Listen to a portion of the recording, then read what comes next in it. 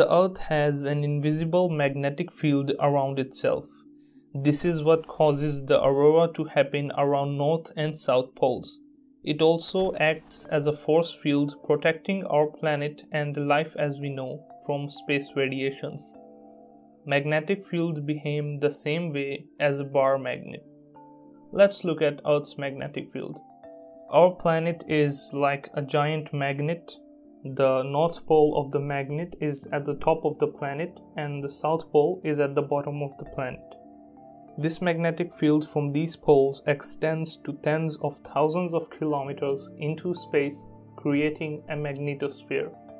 Scientists think that Earth's magnetic field is generated from the electrical currents flowing inside Earth's liquid outer core. It is liquid and its movement of metal in the core creates the magnetic field and current. This kind of movement is called dynamo. But lately its magnetic field is changing and fast. Hundreds of times before in Earth's history, magnetic field has reversed, switching from north to south and south to north. So this is nothing new.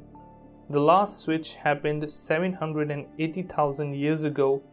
Besides protecting our planet from harmful radiation emitted from the sun, we have been using the Earth's magnetic field to navigate using compasses for hundreds of years. It becomes important for scientists to know how a change in the field is going to not only affect compasses, but also more importantly to the things we use in our daily life and the use of modern world technology, including mobile phones, power grids, communications, satellites, and the navigation system. Some animals also use this field to navigate throughout the years. Birds, bees, whales, and turtles all use the Earth's magnetic field for navigation. A change in the magnetic field may cause these animals getting lost and they may end up going somewhere else where they weren't intended to ongoing in the first place. It may also affect power grids and transmission of electricity throughout the world, and the navigation system may end up being in a non-working state. So when is this reversal of magnetic field going to happen?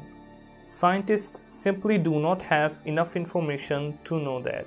What they say is that the change is inevitable and that it could have some devastating consequences for life on Earth.